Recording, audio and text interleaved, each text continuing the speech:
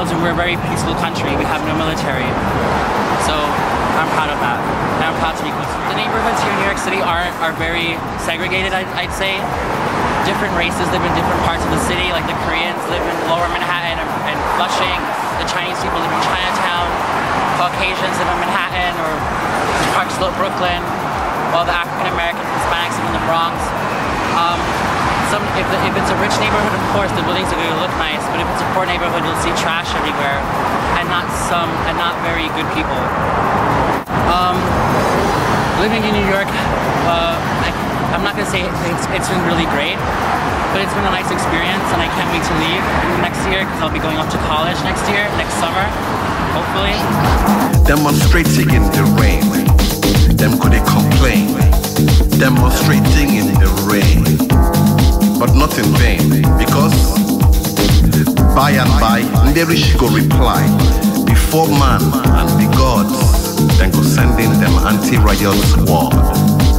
7 minutes later, well, I don't talk about sorrow, tears and blood. Anti-riot squad, sorrow, tears. My grandfather was born in Germany and came here to America. With part of my family. They came here. They brought their culture. They brought all their German food and the language here. And they brought the customs. And my grandmother, who was also German, came. They met and they were able to just share that culture and pass on to my mom, and that's how I grew up. I grew up in a culture that was very German on my mom's side and very Italian on my dad's side. So I would eat a lot of bratwurst and schnitzel and sauerkraut and all that good, lovely, hearty German food. And then I would also have pasta and lots of seafood. And grew up around 3 languages. I grew up learning and speaking English, of course. But I also grew up around the German language and a lot of growing up around the Italian language too. But I never learned Italian, and I started learning German when I was 10, and I still practice and I still speak it, and read it, and I can understand it now. It's gotten a lot better, even though I'm still not fully fluent in it. And living in New York City is great. I mean, I can't imagine living anywhere else. It's so diverse, and there are things that you only see here in New York. You wouldn't see anywhere else because it's just so unique, and there's so much life here. And I really like it, and it'll always be my home, no matter how many European countries my family is from. Women begin born begin with 3 head. The village begin taste like soup without salt. Then blame Oyibo, say, na im fault. Another milk.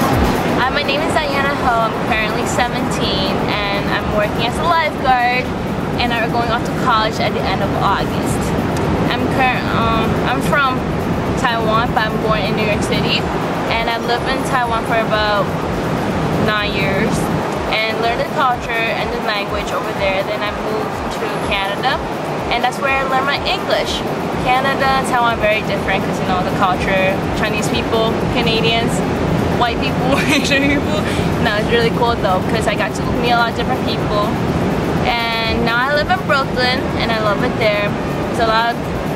It's really different than what it is in Canada because there's a lot of, I guess, more ghetto people that lives there.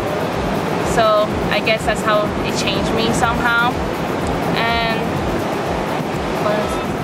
I like to swim and I like to do outdoor stuff, but mostly I just hang out in the city.